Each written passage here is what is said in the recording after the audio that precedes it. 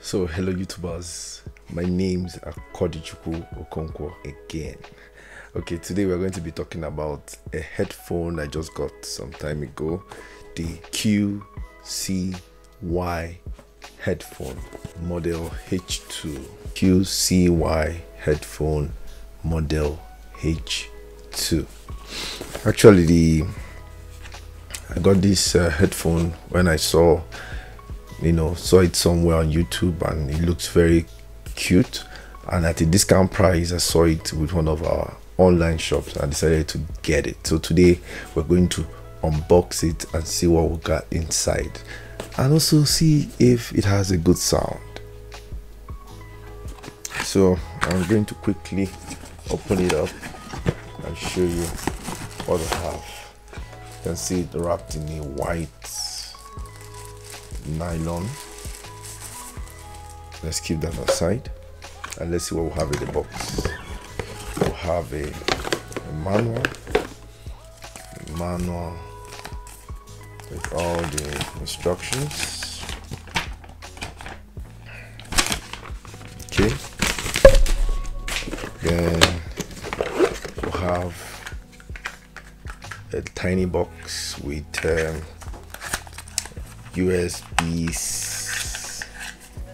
USB-C there. Okay, and that's all we have inside. So let's keep the box aside. Then we'll go to the headphone. So I want to remove this headphone from the nylon cover. So that is what it looks like. Ta-da! And you can see it goes in like that. So when you're wearing it, you can decide to keep it face down, and that will be comfortable on your neck. You can decide also to keep it this way. It's your choice, but from the build quality, actually looks very solid, nicely built, except for just the fact that it's plastic all through. It's plastic, but the design is so cool. I like the sleek design, the shape of this thing here. It's nice, and I like this soft stuff. The shape of it is so nice. It just looks so beautiful, and that's one good thing, and that was one of the reasons why I got it. Okay, so let's go to the features. Okay, I think this one has a button here, something for bars or so. Then there are two buttons at the back, 3 buttons actually, the plus and minus buttons, then the power button in between, what they call the MFB button here. From the manual, it's called the MFB button, where you can pick a call, drop a call, power on, and so on. Okay, so then it has a USB-C port here for charging. Then on the other side, it has absolutely nothing. Everywhere is smooth, you can see. Okay, so then the other question is, how does it fit on the head? Okay, so I'll wear it now to see what it looks like on your head, and that's what it looks like. I don't know what you think, but I just love the way it looks on the head.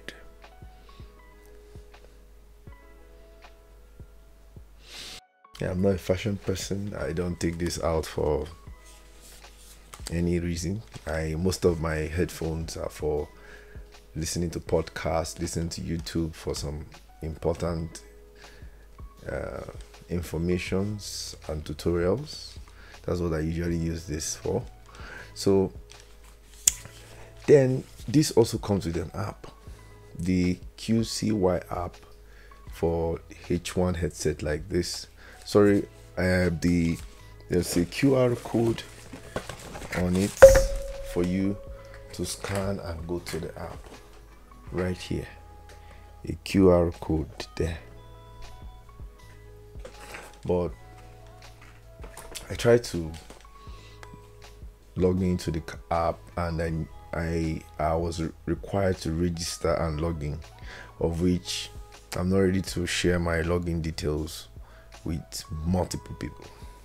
So I didn't really disturb myself with that. But I think with that app, you can be able to unlock a lot of things about this headset. But there's one thing that disappointed me about this headset. Should I say it? Okay. Now, there is no 3.5mm input port on this headphone. So if I want to use this headphone as a wired headset, there's no way I can. I can't even use it with the USB-C. So I think that has destroyed one of the main reasons why I might be using this very often, because I would have been able to use it with my microphone here, my Zero Sound microphone right now. Just fix it there and put the wired cord, but it's not compatible with this. So that's one of the downsides. Then I've been able to listen to music with this headset, and from my own judgment, the music is so immersive. It's as if you're in this in the hall where the music is being produced. It's so crystal clear. The lows are there, the mids are there, the highs are there. It's not like they're not overbearing. Like, the music seems balanced, just like a little bit of echoey, just little bit. Not the punchy bass, but considerable bass, you know, considerable bass, and that's all.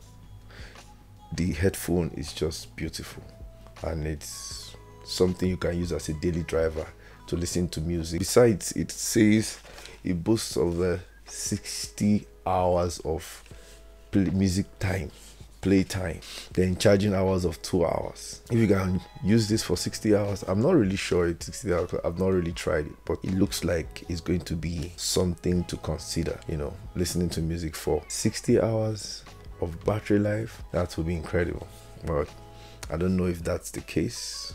If you try and you think it works, please tell me in the comment section. Thank you for coming around. This is Teclum again, and I'm about to review something else, so stick around for the next video. All right, see you. Peace.